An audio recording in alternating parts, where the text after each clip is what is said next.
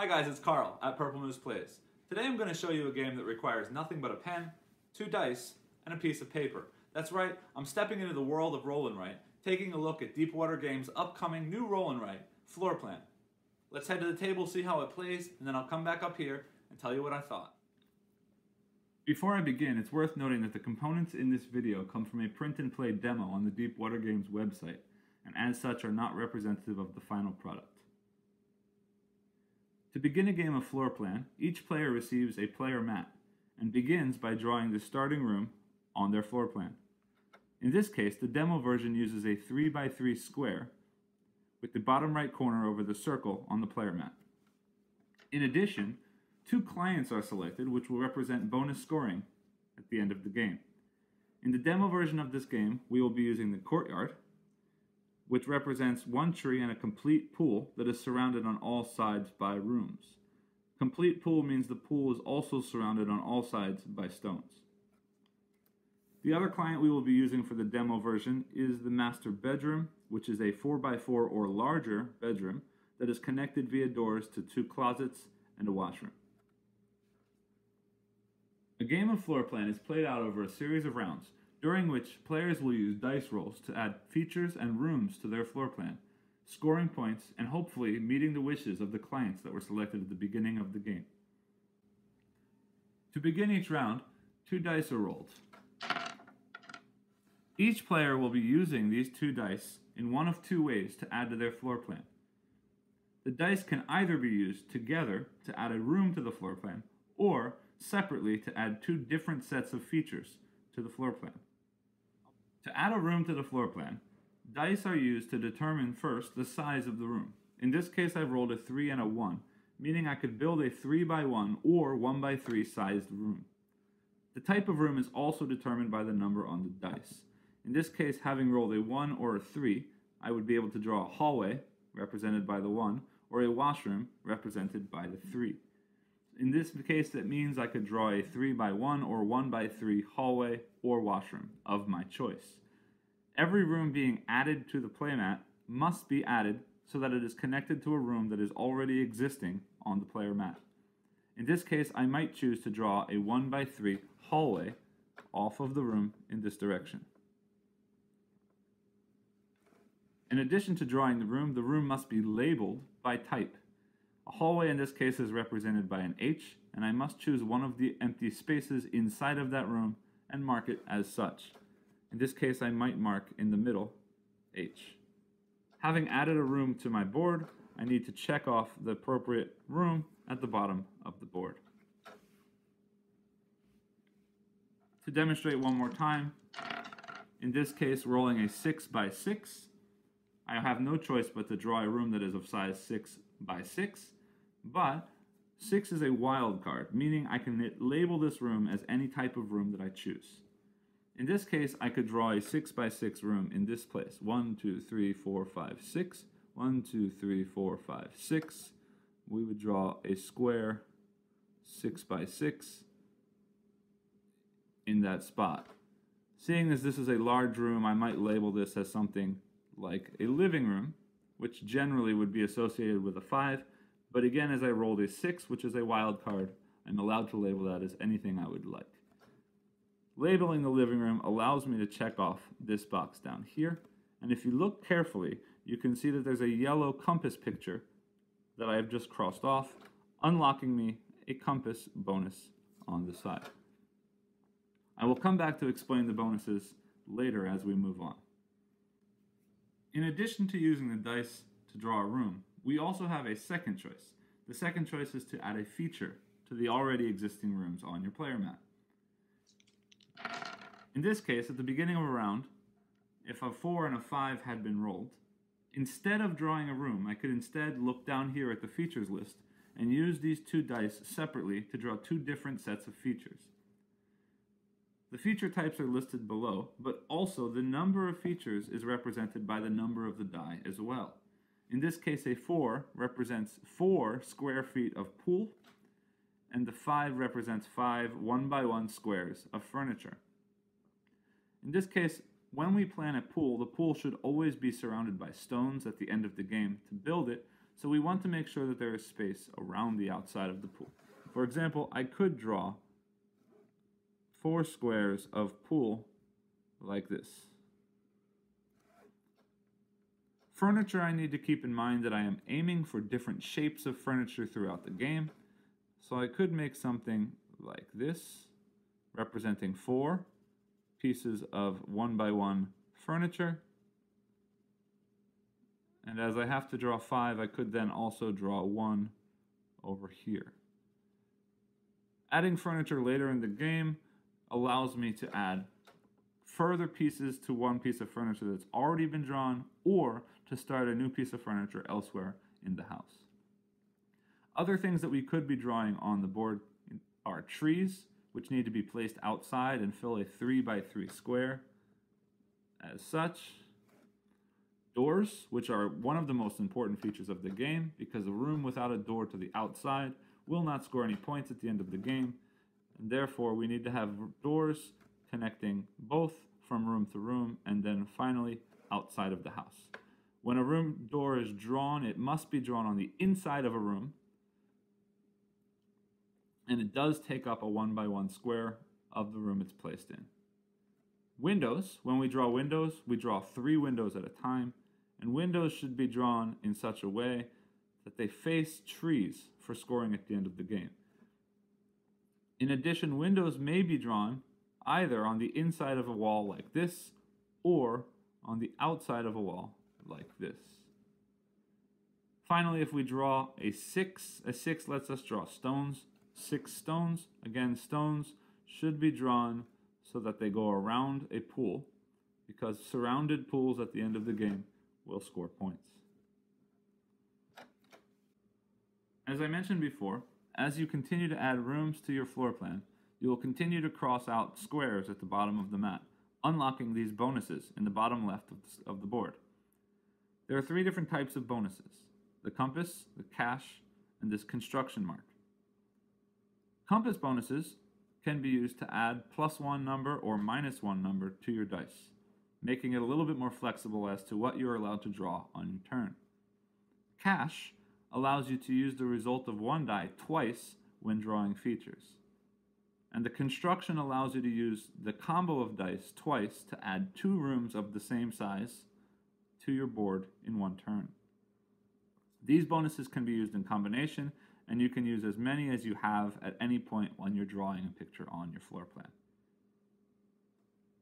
Players continue rolling dice, adding rooms and features using bonuses to finish drawing their floor plan until one player finishes 2 tasks. Tasks happen in such a way: when any feature is completely full, you score 2 points into your task area. Also, should any client have their wishes fulfilled, this point total in the corner is added to your task area. When one player has completed 2 tasks, the game immediately ends at the end of that round. So let's move on to see how scoring works. So what you see here is what a floor plan or player mat may look like at the end of one of your games. Before I go into scoring, however, there's one thing that I forgot to mention that I would like to point out. When you build your 3rd hallway, on the 3rd hallway square, you'll see a small S that's labeled there. That small S is not shown in the bonuses at the bottom. That small S will actually allow you to label your starting room as any of the 7 types of rooms. It is worth noting, however, that once you've filled all of the blocks of a specific room, you can no longer add that room to your mat. Looking at endgame scoring is actually a fairly easy task. Simply follow what it says at the bottom of the page. To begin, we start by scoring rooms. To score a room, you simply add up the leftmost number in front of each room type. So in this case, 6 plus 6 plus 3 plus 3 plus 1 plus 2 plus 3 scored me 24 points for rooms. The next thing we score is furnishing. Furnishings score by the number of different shapes of furniture we have in the house. In this case, I've managed to build 1, 2, 3, 4, 5, 6 different shaped furniture pieces. 6 different pieces means it scores me 8 points. Trees are simply scored for the number of trees that you have. I have 4 trees on this map. meaning I scored 8 points. Pools are only scored if they're surrounded on all sides by stones, in which case you score each square of pool being 1 point. So I have a 4 square pool, so I've scored 4 points. Next, we score windows. Windows, we will score 1 point for every window that looks directly out onto a tree. In this case, I've got 1, 2, 3, 4 windows that are facing this tree here, so I have scored 4 points. And finally, if any of your rooms don't make it out through a clear path through the rooms and outside, here I have 2 doors outside, any room that does not connect to those outside doors scores me a -1 point. In this case, you can see here, unfortunately, at the end of the game, I placed a hallway piece that I was unable to connect, and therefore I scored -1. Adding up the 2 points from the tasks will give you this points here, plus the total of all of your rooms and features added together scores you the total points for the game. The person with the most points is, of course, the winner. In the event of a tie, the player with the highest scoring task score will be the winner. Should there still be a tie, the person with the fewest penalties for lack of doors wins, and in the case of there's still a tie, it's decided that you've both been great builders and the clients are equally pleased with both of you, and you will share your victory. Alright, having seen that, now you should have a little bit of an idea how to play the game. Let me talk a little bit about what I thought about the game. I guess I should begin, I'm going to ruin things a little bit here by telling you I like this game a lot. There's got to be a reason I made a video. As you've seen, this is my first video on the channel. I've been looking to do it for a while, and I thought, hey, this looks fun, why not? I was actually perusing Instagram, and I saw Jamie Stegmaier post a picture of this game, and I thought, wow, I need to try that. And when I saw there was a print and play demo available, I went and got that print and play demo, I tried it, I enjoyed it, I'm here showing you this video. Let me talk a little bit about what I enjoyed. First thing, player count. I'm a solo gamer a lot of the time because I don't often have people to play with. As a teacher, I'm home, sometimes on schedules that other people aren't home on, so I gotta find a way to play some games, and I can play this solo. Right now, it's just a solo score, highest score kind of solo game, but I don't mind that because the game is fun, and we'll talk a little bit more about that in a minute. Sticking with the player count, though, I want to talk that this game goes up to crazy numbers of players if you have the space, if you have the availability, if you have the paper. Just like their previous game, Welcome To, all you need is a pen, 2 dice, because 2 dice is used by everybody in the room, and however many player mats you need for as many players as you have. That means if I have 50 people in a room that fit in the room, yeah, that's a big room, but if I have 50 people that fit into a room, I give them 50 player mats, I roll the dice, I probably need a camera to put those dice up on a screen somewhere, but everybody plays the same game with the same dice. The cool thing here, though, is that there is a timer, and that timer is run by the fastest player in the room. So even with 50 people, even with however many people you're playing this game, there's interaction. You're not directly influencing their player mats, but you are influencing the speed of the game, and whoever finishes first triggers the end of that game. So you need to compete with the other players that you're playing with. Another thing I like about this game is the ease of play. As you've seen, the instructions and the setup and the explanation for how to play this game isn't very long, and yeah, I mean, it speaks for itself. It's a lot of fun. It's pretty easy to play. All you gotta do is roll some dice, use those dice to draw something, aiming for a couple of different unique scoring situations, and it takes probably 30-40 minutes to play.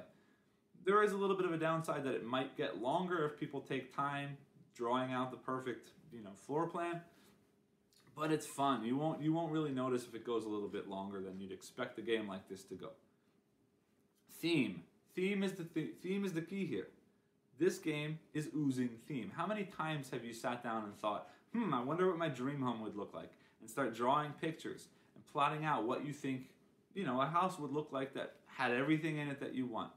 This is the game that lets you do that as a game.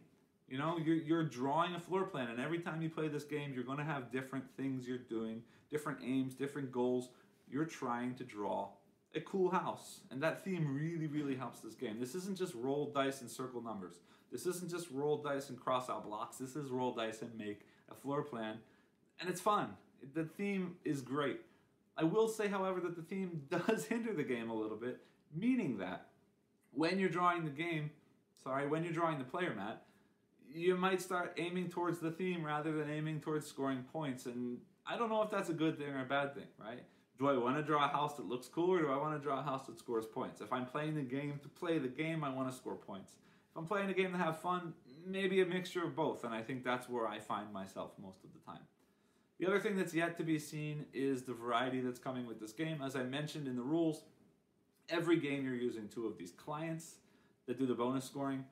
I have yet to see how many other clients they're going to be putting out. Hopefully there's a nice variety, in which case the game has a nice variety. It'll have some replay value. The other thing I'm not sure about is the starting room. In the beginning, I showed you in the demo version you use a 3x3 square for the demo vision starting room. But is that going to change? Will there be a list of different starting rooms? That's yet to be seen. Again, this is a preview for an upcoming game, but consider me impressed, consider me intrigued, and I will be following this one. Check it out. If you haven't, go to Deepwater Games website, find the print and play, print it out and try it yourself. I guarantee you'll have a good time. That's me, Purple Moose Plays. Talk to you next time. See ya.